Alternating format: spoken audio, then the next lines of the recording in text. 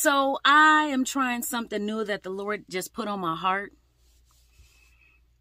And this is exciting because only God knows what his plans are for us and what he wants for us to do. And I believe that this is right along with what God is calling me to do, to reach people and to speak to people and to share with people what it is God is doing within me. And maybe it can help you, and maybe it can bless you as it is helping me grow. So over the last couple of weeks, I have just been getting in my spirit the desire to move from focusing on the temporary things to focusing on the eternal things.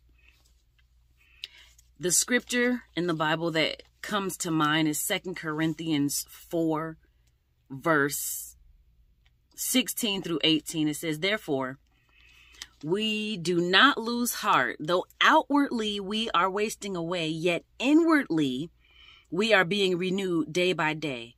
For our light and momentary troubles are achieving us for an eternal glory that far outweighs them all.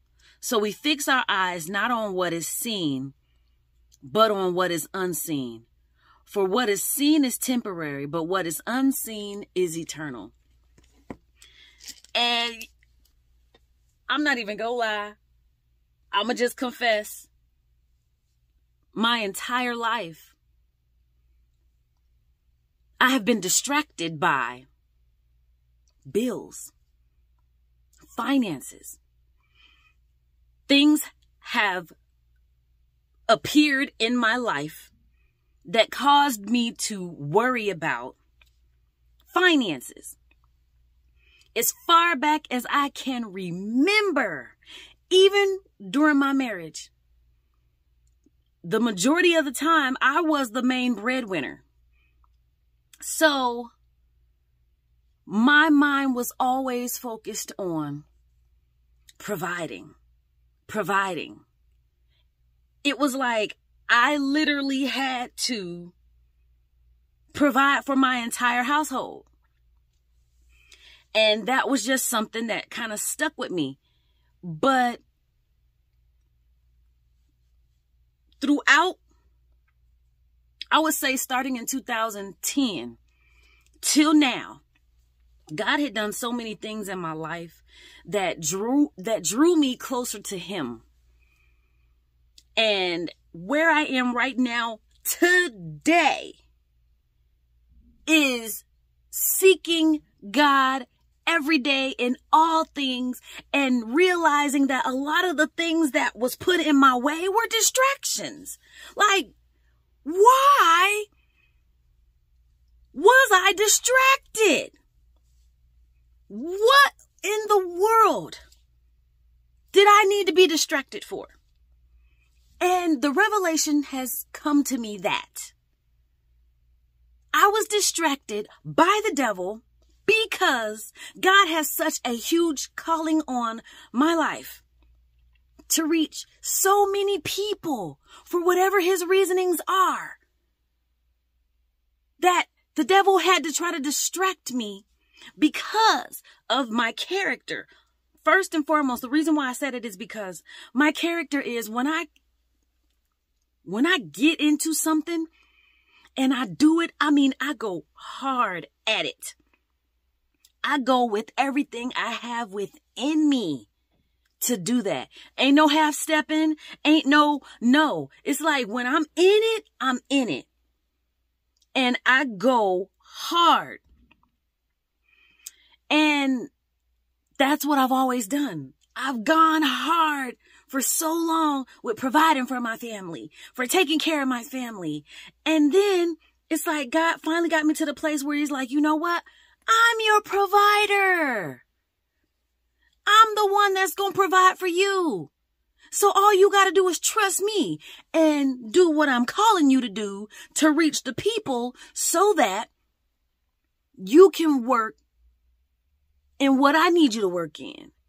And so now it's like so many things are starting to be revealed to me. And I'm like, oh my goodness. And the distraction has come Because the devil knows that what God has on my life, if he does not distract me, I'm going to wreck shop. Because when I go in, I go hard.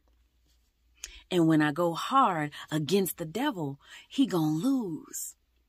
He going to lose. So that's why I believe that I have been distracted for so many years. But now I am here. And for the last couple of weeks, God has just been showing me, think on things that are eternal. Your eternal calling, your eternal blessings. And the eternal to me is, in comparison to the temporary, is stop worrying about finances. Stop focusing on the finances and focus on the souls that need to be saved. That is eternal. Because guess what? All this other stuff, we got to have a job and we got to have a good business and we got to have this. All of that stuff is temporary. If you are not in your calling and walking in your purpose, everything else is temporary. And all those other things will perish. The only things that will leave this earth are our souls. It's us. I'm about to get that, whatever it is. But it's us. So we gotta, come on, baby. I'm about to kill you. Where you at? So we have to focus on what's more important, but we get so distracted. Oh, hold up. Distracted. You see that? Distracted. But let me tell you, I don't care what kind of distractions come up in my way. I'm going to knock them out. Just watch. Let that little fly come around here one more again. And let me see how quick it take for me to kill him. Because I'm going in. When I go for something, I go hard. So it's time to start focusing on the things that are eternal. The things that are more eternal are us. All this other stuff, it's going to perish. It don't mean nothing. What are you doing to walk in your purpose? What has God called you here to do? And I thought about that this morning. A lot of people say they don't know what their purpose is. They don't know what their calling is. But here is what the Lord has told us. Teach and preach the good news of God's kingdom. That is everybody's purpose and everybody's calling. Now, God will show you in what areas. He will even guide you as you take those leaps and steps of faith into your purpose. He'll show you, which areas you need to focus on more and which ones your gifting is actually in and which ones you probably need to go a little, lean over to that way in regards to doing that way. But that is what all of us are supposed to do. We are to preach and teach others about Jesus. That's it. That's what we all supposed to do. If you are not doing that, you are not walking in your purpose. And you need to talk to God and you need to say, hey, I'm ready. I'm ready, God. My life, it don't even matter like how good your life is. It can always be better with God. When you give it over to God, it will always be better with him. And so I'm thinking and I'm just like, you know what? Eternal, man. Eternal. We not down here for long. Most of us will be blessed to see 80, 90 years of age. Wherever we go after here, that's where we're going to spend our eternity. What are we doing for our eternal lives? This right here where we are is the dress rehearsal to where we're going. What are you being prepared for? Where are you being prepared to go? It starts here. It starts now. Start talking to God and start moving on sharing and preaching and teaching to other people about God and about Jesus. And I guarantee you God will lead you and guide you in how to do it, the best ways to do it, the ways that fit you the best, because he knows you the best. And so that's what has been in my spirit for the last couple of weeks. And I'm like, you know what? I just want to help people. I don't want to focus on me. I don't want to be distracted by focusing on my finances and stuff, because that stuff is temporary. God said that he shall provide all of my needs.